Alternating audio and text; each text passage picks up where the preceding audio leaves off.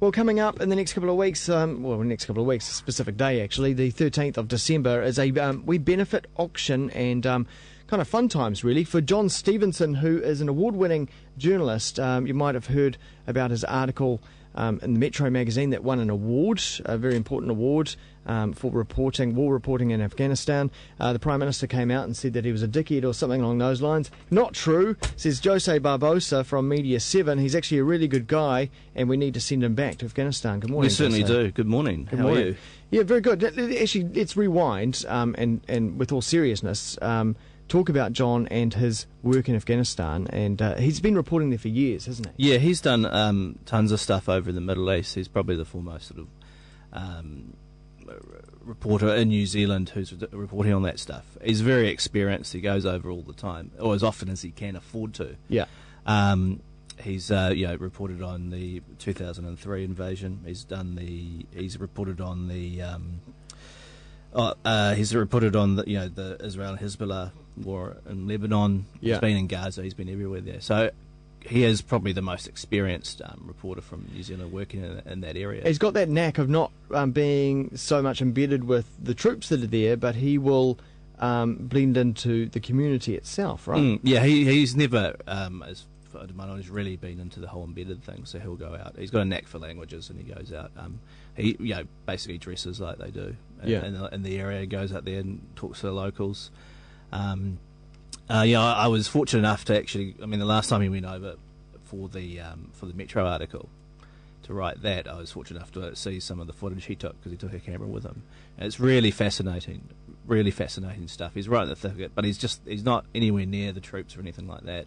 He's just going out talking to the people, and talking to governors on his own. And doing it all as an own, which is why we're doing this thing, really. And sort of avoiding that military spin. Yeah, totally. In the process. Yeah. So this article that he did for Metro... Eyes wide shut, yeah. Yeah, it really opened our eyes to what the situation with torture over there and the reality that our SAS may have been handing over prisoners who were eventually tortured, whether they knew about that or not. It was a pretty fantastic article. I think it did two important things. It again showed that as you said, that the SAS troops, our SAS troops over there, did hand over troops to prisoners of war to the local authorities, and they were then tortured. Yeah. And it also showed, I think, in a wider context, just what the real reason for the SAS being there are, which is essentially to carry favour with the Americans. That was the basic guts of it. I mean, we were sort of fed the story that they're there and they're building schools and stuff. That does happen, but really that's been massaged to a point and put with some PR spin put on that. The role had changed without the New Zealand public really basically knowing. Yeah. And I think those are the two things I think that John's article really brought to the fore, and you can tell the importance of it by the personal attacks from whoever, from the defence force or from the Prime Minister. Anytime he's a sort of Nicky Hager effect. Anytime someone gets attacked personally, if they attack the man, you know that someone's actually done some pretty solid stuff. Yeah, and what did John say? He said that he had found John Stephenson not to be reliable. Yeah. Again, it's a Nicky Hager effect. Well, that's fine. Again, it's attacking the man, but not the issue at hand. So that's a bit crap, quite frankly. Yeah. And so since that happened, has John found it difficult getting either publishers or broadcasters to carry his work? I think John will say that it's always difficult. Okay. John is a freelancer and independent.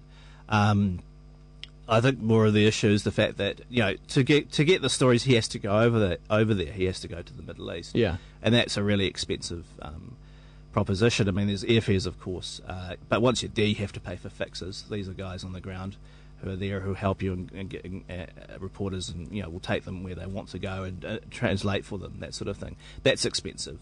Finding places to stay, buying people stuff.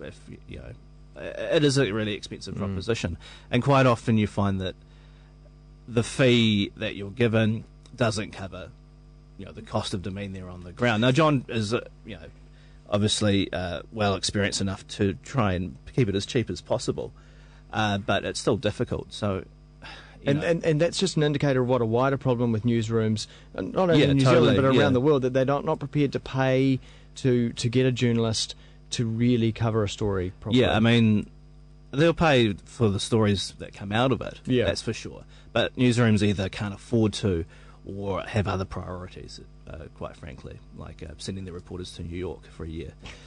So, so a group of us who are friends of John decided that was not a great position. John is going back to Stephenson this year. He can't really afford to, that's the thing. So we thought, well, let's put on an event where we can raise some money for him. Cool. And, so this time around it's not so difficult. I do have to actually point out Metro Magazine and say good on them, because the Eyes Wide Shut article was only really made possible by Metro paying for him, essentially. And they, I think the benefit of that was plain to see, not only for the magazine but for the wider public. Absolutely, yeah. So the event is called Gone by Christmas. Yes. And so is he going to be spending Christmas over there? Yeah, well, that's the idea as well. What should we call it? Well, he's got to be gone by Christmas. Yeah. So, because he's definitely going over before Christmas. So the idea is this is an evening on the 13th of December. It's going to be held at the Horse and Trap pub, sort of down in Mount Eden by the Mount Eden train station. They've been really helpful, actually. Props to them. They've offered us a function room for free, which is really cool, and donated some stuff, which is awesome. Cool. So there's going to be some fun and games to be had on the evening, because we thought, let's make it fun. We're going to have something called Journalism Idol, which essentially is a group of broadcasters who are going to be battling it out. They're going to be doing news presentation tasks, and a sort of, a music idol kind of styles. Yeah. To be named King Journo at the end of the night. Yeah. So to that extent, we've got the contestants are Mike McRoberts and Tova O'Brien from TV3. Great. We've got Mikey Havoc. Yeah. And comedian Rose Matafeo as well. From You Live. That's right. Yeah. So they'll be battling it out, and to that extent, we've got a panel who will be sort of appraising the performance for the night. So they'll be doing things like doing pieces to camera, rewriting headlines to optimise search engine results, that kind of thing. And a lot of that goes on. Wow. Yeah. So that'll be cool. That'll be really fun. Alongside that, we're going to have a silent auction. So a lot of people have donated special items. Cool. One of the cool items, really awesome items I've just chucked up in the blog, which we'll talk about, is a complete set of books written by Nicky Hager. All his books he's written over the years, which is pretty awesome. Some of the older books are not in print, obviously, and are quite hard to find. Yeah. And they're all signed, so there's a complete set of those books going up for silent auction. I think we all remember Seeds of Distrust. Oh, don't we? Clark does, I think. Yeah. Sort of John Wyndham-esque, isn't it? Seeds of Distrust. Isn't it? So we've got that. We've got Mike McRoberts has offered up a personal tour of the TV3 newsroom, and you can go out and have a meal with Mike afterwards. And there are other items coming, and they're all going to go up on the blog as they come in. The blog is gonebyxmas.tumblr.com. Tumblr with no E, yes. Yeah. So that's where you can go to get updated about that. And there'll be music. There's going to be a meat pack raffle, of course. Oh, got to have Christmas. Yeah. Far out. A bouncy castle up the front? Oh, maybe. No, now you're giving me ideas. That'd be awesome. One with a slide. I think the ones if you don't have a slide, that's not. It's not. One of those. I haven't seen one of those in years. With those bucking Broncos. Get one of those going in the corner. Oh, far out, man. Dude, where were you? You should be on should be the planning meeting. Yeah, exactly. Yeah, so there's heaps of stuff, and I'm still getting people together, but it should be a really awesome night. Tickets are $20 on the door. But that gets John over. Yeah, look, it's a charity event, and that gets him there. If we get enough people in, that's at least half of what he needs sort of pulled together. You can get them on the door on the night. Doors open at 6:30. But you can also buy them online at eventfinder.co.nz. Yeah. And that's a really good way if you can't make it, but you do want to donate money. Cool. You can just buy a ticket there. But there's also a bank account number where you can throw in some money if you like. Great. Please feel free, because if you care about good journalism and you want to see good journalism in this country, John is at close to, if not at the forefront of that. Absolutely. And he should be supported. Yeah.